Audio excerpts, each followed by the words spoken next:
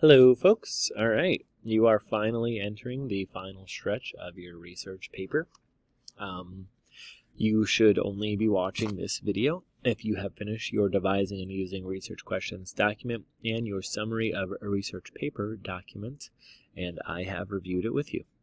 Alrighty, this video is only going to be for the first introductory paragraph. I'm going to make 3 separate videos. Okay, so this is just for the introductory paragraph, so here we go. Okay, so for your introductory paragraphs, you are starting off with a hook. If you notice this triangle here, this is kind of the structure of a body paragraph. You got a hook, or introductory paragraph. You got a hook. In your paragraph, it's like a thumbnail sketch, central idea. Thumbnail sketch is like just a quick recap. To remind you of a hook, we've already written papers with hooks earlier in the year. Provide a specific story, anecdote from the historical event.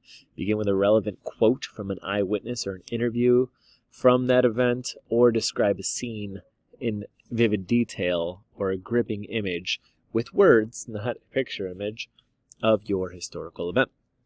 Alrighty. Your historical event summary should mention who was involved in your topic, what happened, where it took place, as specific as possible, how the story ends for your topic, and what context is necessary, right? So if someone doesn't know anything about the event, what are the most important details that maybe you would tell them to help them understand more about the event? That's what context is, right?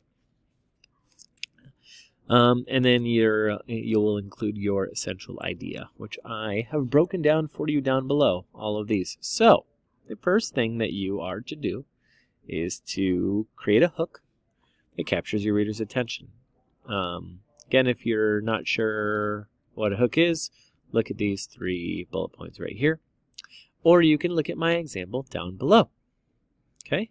I have an example for all of these paragraphs that you will write. Then you will tell me what your historical event is. So you'll tell me what is your topic. You'll tell me briefly, which means in a sentence or 2, why is it so important and why you chose it. What brought you to it. I don't want you to just say it's interesting. I want you to tell me what was interesting about it. Be specific. And then what context is needed. So maybe tell me where it happened and when it happened, who was involved, and how it unfolded briefly, and then what happened. Then you'll tell me, is there anything that happened before your key moment that's worth mentioning? So you actually wrote about this in your devising and using research questions number 6.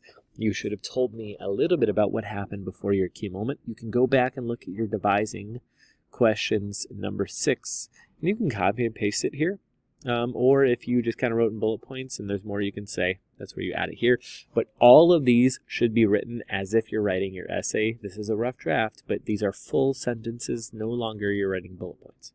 And then here, you'll just give me what are your 3 main events, your key moments of this topic. Okay? And then you are done with your intro. Again, I have an example hook down here, an example of a